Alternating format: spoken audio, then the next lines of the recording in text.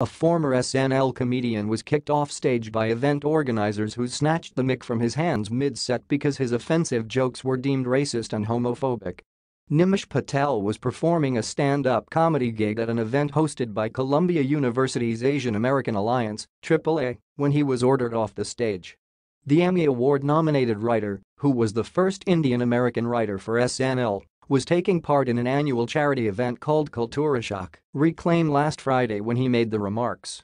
The 32-year-old reportedly joked that being a gay black man cannot be a choice because no one looks in the mirror and thinks, "This black thing is too easy, let me just add another thing to it," according to the Columbia Spectator. At the midway through the set, when he made the gag, AAA members were said to have jumped on stage, snatched the mic from Patel, and asked him to finish the performance. Patel reportedly denounced the move, telling the audience he was discussing subject matter in the real world, but the organizers cut off his mic before he could finish making his point. Audience reactions to Patel's jokes and subsequent ejection from the stage were mixed as some members of the crowd said tension in the room increased during his set. 3 students told PJ Media there was no booing or shouting from the audience and his cracks were mostly met with silence as Patel's racially and ethnically themed punchlines fell on politically correct ears.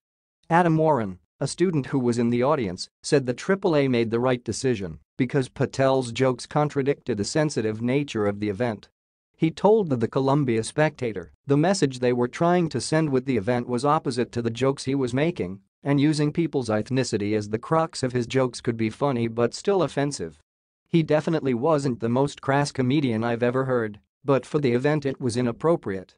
But another student, Elle Ferguson, said none of the jokes were that provoking and she had heard most of them before.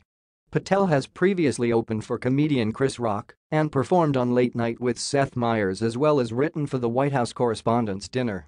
According to Cultura Shock's Facebook page, the event aims to give a platform for a diversity of Asian American artistic expression, but it also seeks to break through the stereotypes and challenges that our community faces.